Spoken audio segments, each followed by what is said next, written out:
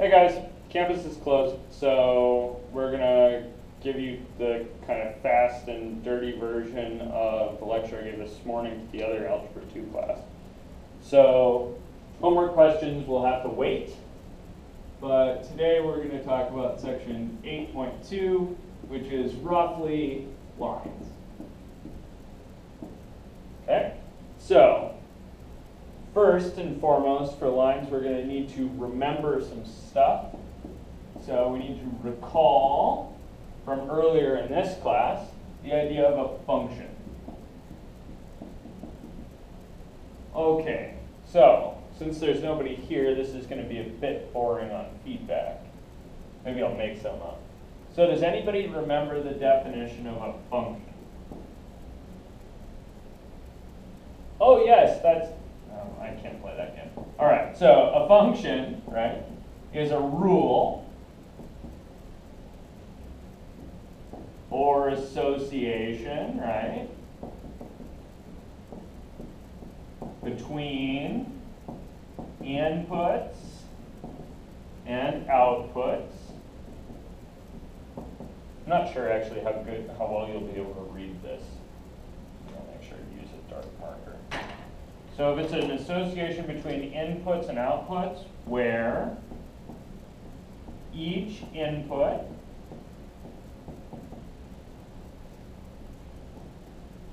maybe is associated with one and only one output. Right? I'm hoping you guys remember this. So pictorially, this is this thing, right? We've got a blob over here, some rule, and a blob over there. This blob we call the inputs. This is also known as the domain, right? Usually we think about those as being x's. Usually we call this rule f, so let's just do that. Then over here, there's this other thing. This is the outputs. Guys remember the name of this thing? This is the range. Okay, and what do we call things in there? I think we usually call those f of x's, right? So f is this rule that takes x and puts it to the output f of x. Cool with this? All right. There's another definition we need to recall, which is the graph of a function. Right? Is the set of ordered pairs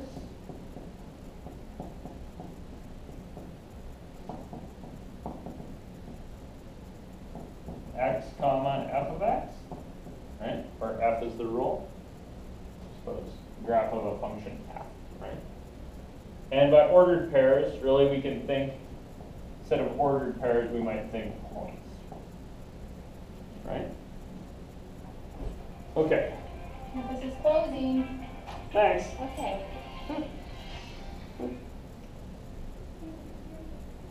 Okay, so campus is closed, by the way, in case you hadn't figured that one out.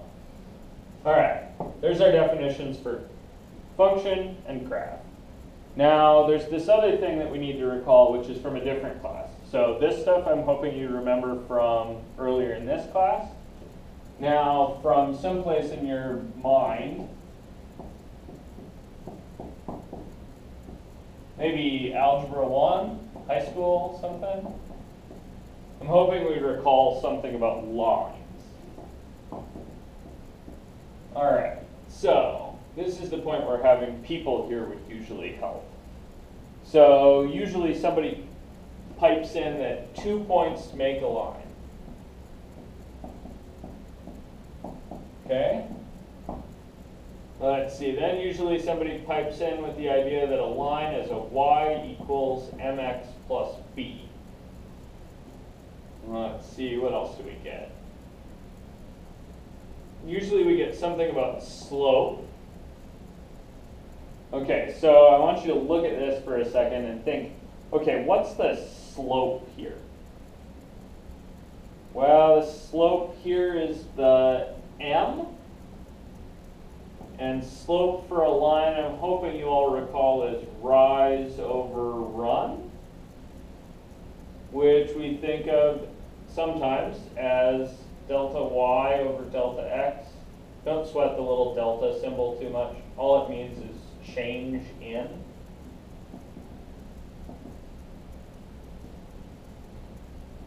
Okay, so we've got our m, that's our rise over run, which is our change in y over change in x. Let's see, what else do we need to know? What about the b? What's the b? That's the something intercept. Maybe the y-intercept?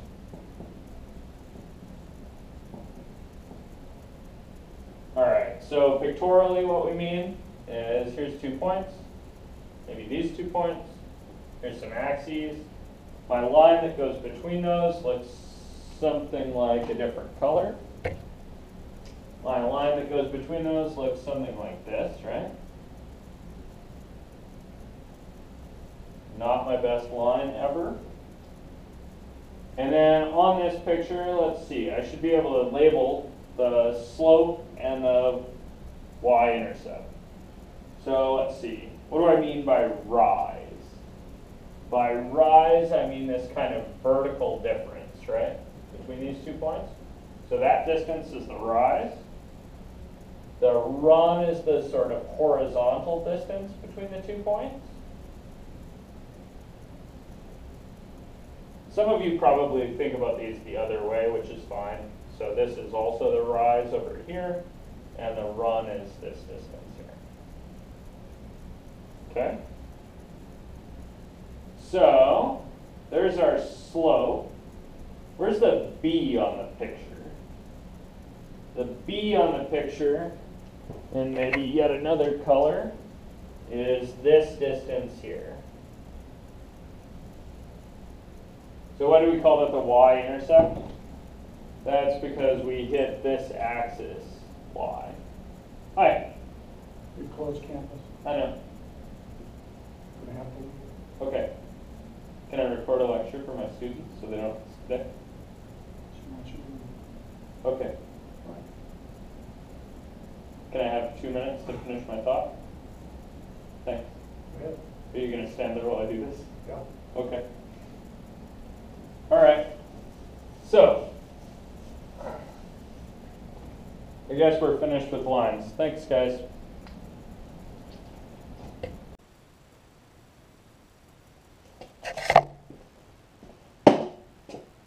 Hey guys, so the Gestapo kicked me off campus so that I couldn't finish the talk earlier. So, welcome to my garage instead. Yeah, I know, it looks a lot like a classroom though, but it's got chalkboards, so it's better.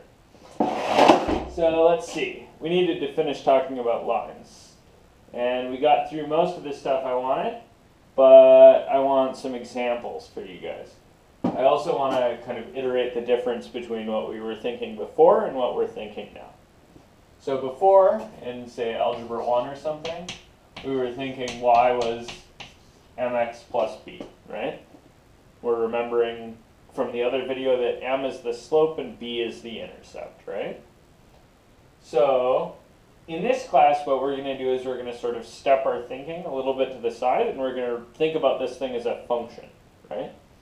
So as a function, what I mean is really, we're going to say, okay, here's a rule.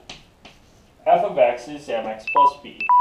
So for a given value of x, right, f is a function that transforms that into a, well, what we used to think of as a y, what we're now thinking of as an output, right? So, sorry, my phone battery's dying.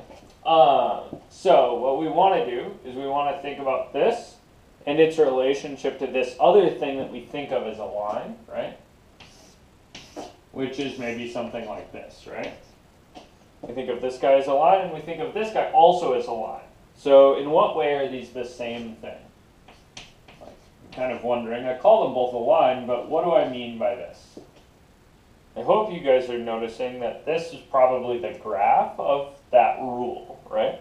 So here we have a function rule written out, and here we have a graph of a function. So remembering the definition of a graph, these are points. They're points x, comma, f of x pairs, assuming that here we're drawing the graph of the function f. Pretty cool with that? I'm going to assume you are, since you can't talk back. All right. So we need a couple examples. I would offer you the choice normally as to whether you wanted to learn the real world example first or the kind of dumb example. I'm going to give you this sort of real world thing, and then we're going to do a slightly easier thing after that. So the real world thing is this thing called linear regression.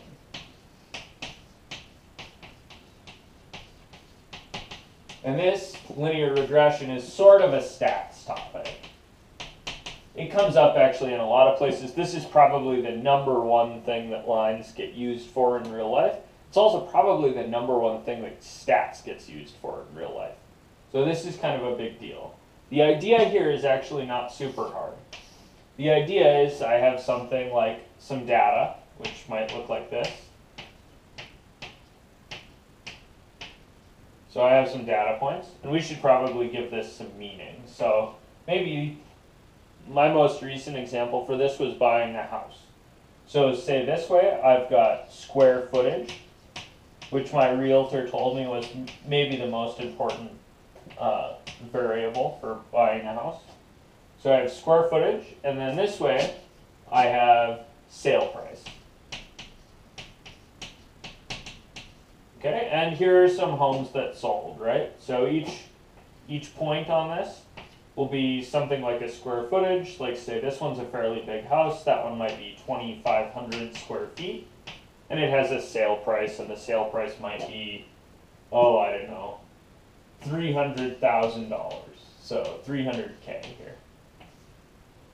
That comma's confusing, so I'm going to drop it. So we've got one of our points on our graph.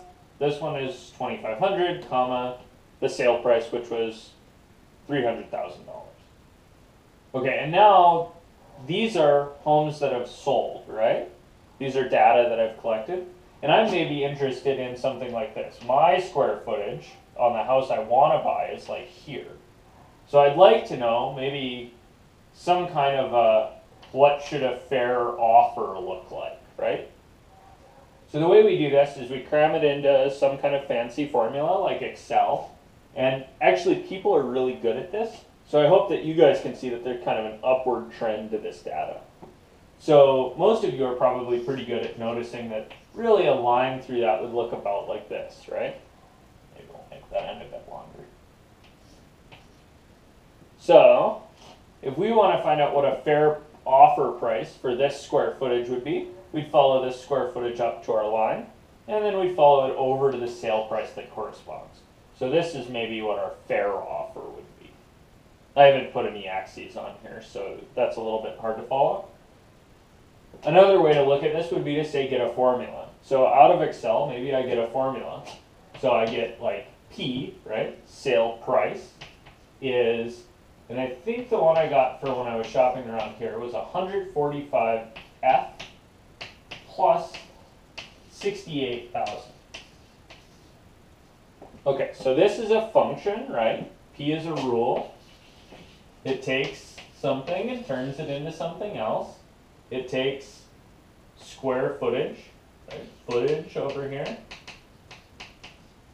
P, and then turns it into, well, P of F, right? Really, if I was maybe suppressing my notation a little bit less, I would write this. So it takes a footage and it turns it into a P of F, which is a sale price. Or at least an estimated sale price. Okay, so what does the slope mean here? And what does the intercept mean?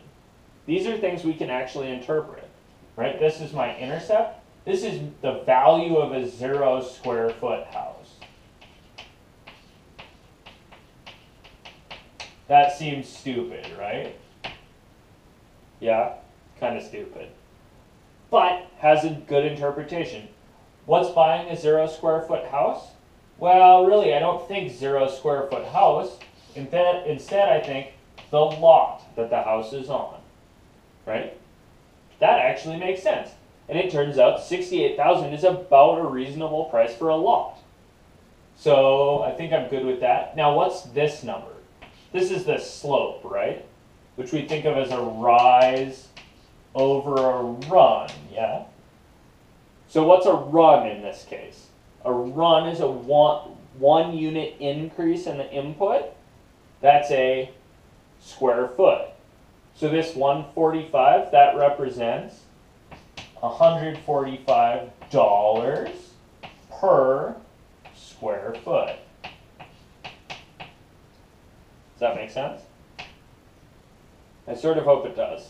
Nobody can ask me anything now because of this silly video format, but I hope that follows. Okay, maybe we do another different example. So let's do a kind of a dumber, more mathy example that has less kind of weird variables in it. So the other thing we might want to do with lines is like say put a line through a couple of points. And this will help you do your homework. So let's do that. Let's do, for example, find an equation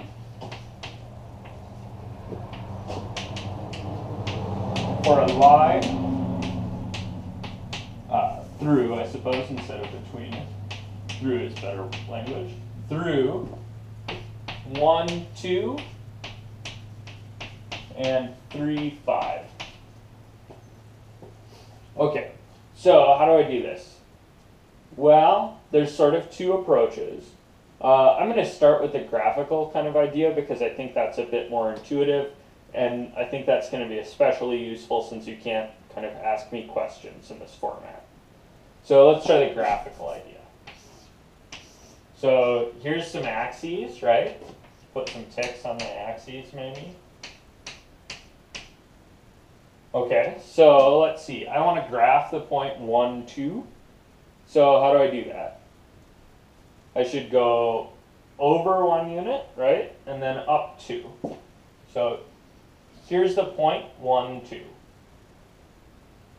Okay, now I should graph the point 3, 5. So I go over 3 units, up 5 units. So I get my point 3, 5 here. Now, I should be able to draw a line between those. Okay, so I do that. There's a line between those. This is my, I don't know, I haven't named anything yet. Maybe if we call this the x-axis and the y-axis, that'd help. Maybe I'd call this F, right? Okay, what do I know about F? Well, a lot of you probably observed that this line kind of goes up from left to right. That means that there's a positive slope, right? So my slope is positive. Well, I can do a bit better than that, right?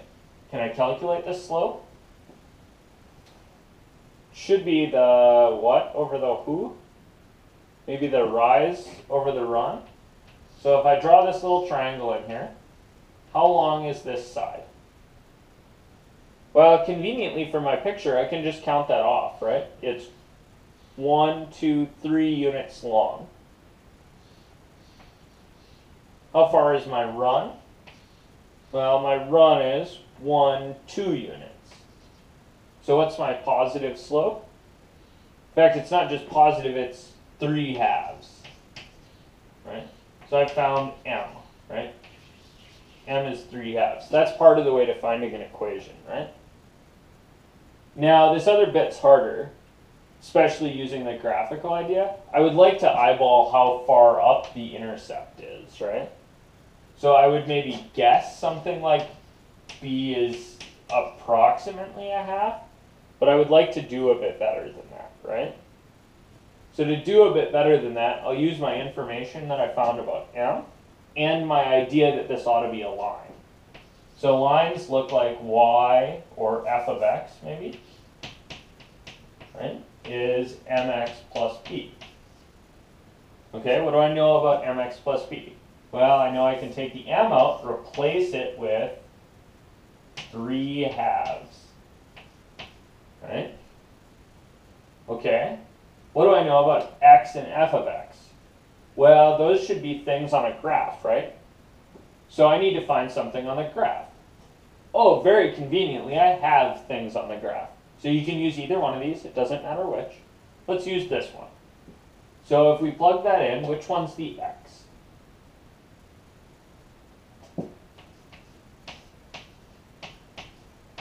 So I need whatever the x is here, plus b, and whatever the y or f of x is there. So the f of x is the y coordinate, right? The second coordinate, so that goes here. This gets the 1, the first coordinate. So again, I'm using this point.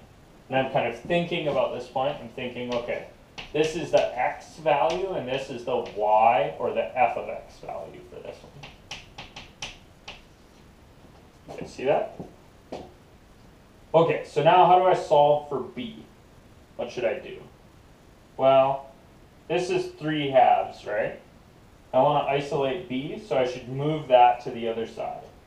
So I get b is 2 minus 3/2. And then I think, okay, 2 is 4/2. Right, that's multiplying top and bottom. Really, this is 2 over 1. I'm multiplying top and bottom by 2, so I'm not changing anything in that. So I know that 2 is 4/2. Minus 3/2 is 1/2 left over. So my line's equation is y, or f of x, equals 3/2 x plus 1/2. Cool? So we found this. That's our equation. Keep in mind that's an equation. There are going to be a bunch of equations that are going to look pretty similar later when we start doing more of these. But this is an equation. Cool? And we could check our equation by plugging in the other point, right? If we plug in 5, we ask, okay, is 5 equal to 3/2 times 3? Wait, 5, yeah, the y, right, equals maybe 3/2 times 3. Oh, I need to add my half still, right? Okay, so I'm wondering, are these equal? Well, this one is equal to 9/2 plus 1/2. Okay, that's 10/2. So are these equal? I think yes, they are. So check. Right? This goes through both points. It goes through 1, 2 because I forced it with this. And it goes through 3, 5 because I just checked that. Cool? Alright, this is what I wanted for 8.2. So please get started on the 8.2 homework. Thanks guys. Sorry that class was weird today. Bye.